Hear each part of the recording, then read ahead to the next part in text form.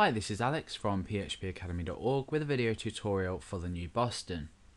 Now in previous videos we have looked into the AJAX function, not as much as possible because there are many sort of things based around this request. There are so many different ways to use it and so many different things we can do with it. However, for now we've looked at enough so we can actually post data to a page, retrieve pages, load files, etc. Now, one thing that I haven't mentioned is the ability to change the method, I guess, as you'd call it in a form, an HTML form. And this is how the data is sent. So we can actually change the way this data is sent for when we pick it up in, for example, page.php. At the moment, I've just created a name variable from taken a value from a text field, and I'm posting this to page.php. The data that I'm supplying is name equals, and then I'm supplying this name that has been typed. Now this will automatically be sent as get data.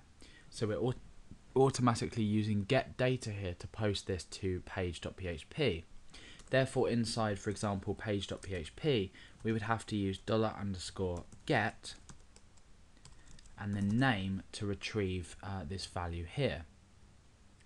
However, what we can do is we can change the type of request inside of our AJAX request altogether.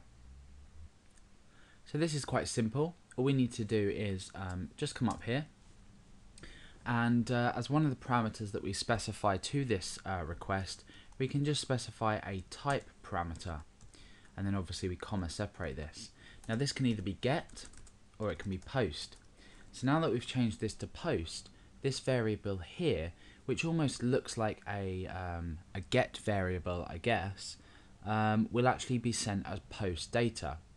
So if you're using the AJAX request and you need to send large amounts of data, or you need to protect page.php against people changing values in the URL. Obviously it's not completely protected, because if people can see the variables that you're sending, they will always be able to send data there themselves.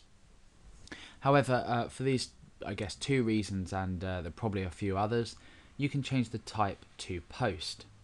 So with the AJAX request, not only can you just default send get, you can change type to post to send this same data, so there's no need to change the way this data is displayed. You can then go on to send additional data, so text equals hello, for example, using an ampersand here. There's no need to change that at all. It will this line here will handle the type of request, so it actually changes the request type. Then when you go ahead and pick it up in PHP, you can go and use $_post instead.